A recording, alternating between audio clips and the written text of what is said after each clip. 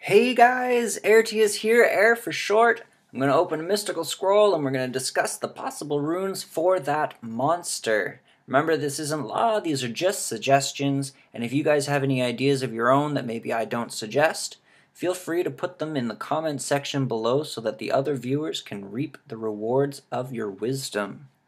So let's get started here. 5, 6, 7, 8, summon.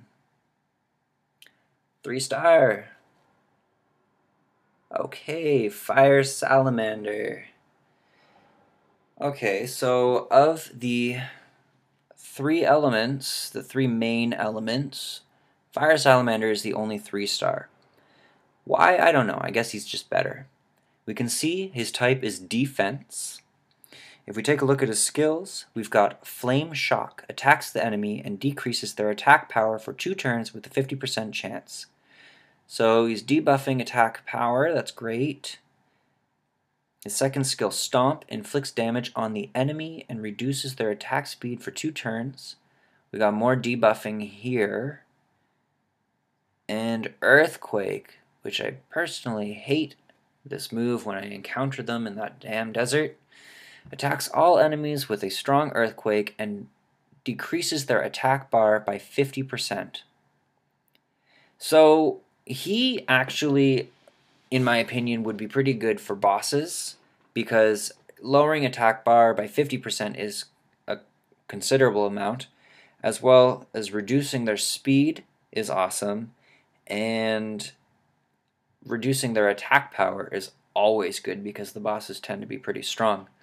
Now, he basically debuffs in every single move, so I would do some accuracy in there, maybe some focus runes.